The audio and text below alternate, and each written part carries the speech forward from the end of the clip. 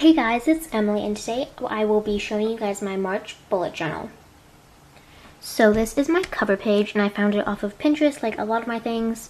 So if you zoom in on like this circle, it has just lines in pen, and then in between those it has ones in yellow, so it's like a sun. And then I have a little quote underneath it. It says, "Spreading sunshine starts from within." So because I have this quote under here, because that's how I found it on Pinterest, I don't have an actual page that's just a quote for this month. It's just on here with my cover page.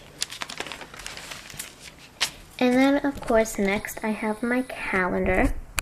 So it is like all my other calendars, in a way where it just says the month up here.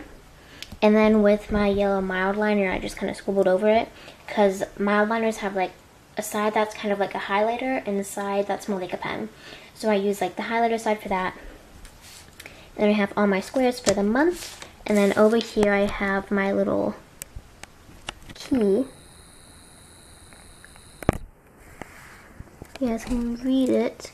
I have a yellow one for school, a gray one for YouTube, a pink one for other, and then a brown one for canceled. Which reminds me that I have to put my YouTube stuff on here.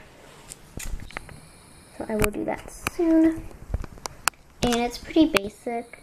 I haven't done anything like fancy to, and I probably won't. I just like it nice and plain and simple, and I think this one looks really nice.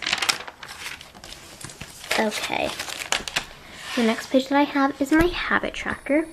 And I've been doing habit trackers every month now, starting in 2019. And this is actually a little different than my other two, because my other two were like exact copies of each other with the idea of what was in the habit tracker. But this one I have different ones. So for this one I have read for 1 hour, do mind, body, spirit.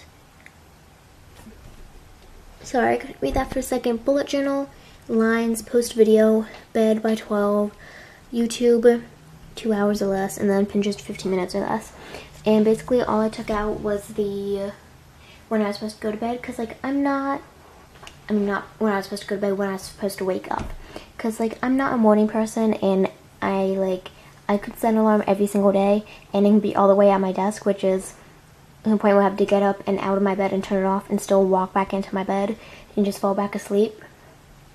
The only way I'm gonna wake up if somebody wakes me up, so there was really no point.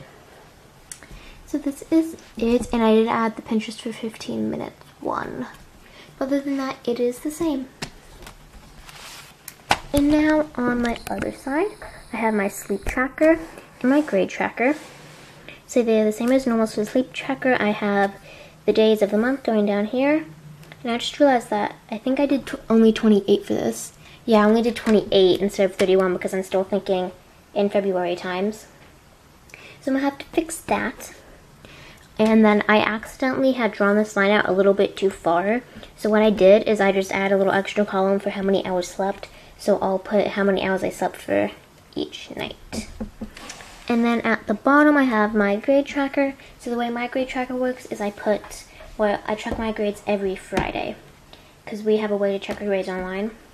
So I just put each of the Fridays of the month, there's 5 of them, and then each of my 7 classes for middle school, and then I will put like, like throughout the month I'll put the grades that I have for each class. And the last page that I have is just basic gratitude log. Of course there's nothing there yet because March hasn't started, but once it starts I will have 31, like every single day I'll write something down that I'm thankful for or that I'm grateful for, and then by the end of the month I'll have 31 things written down here.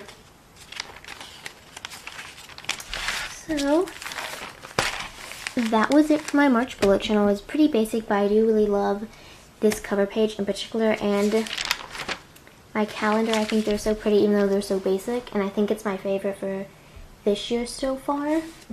So I hope you guys enjoyed today's video, and I will see you in the next one. And remember, if you can dream it, you can do it.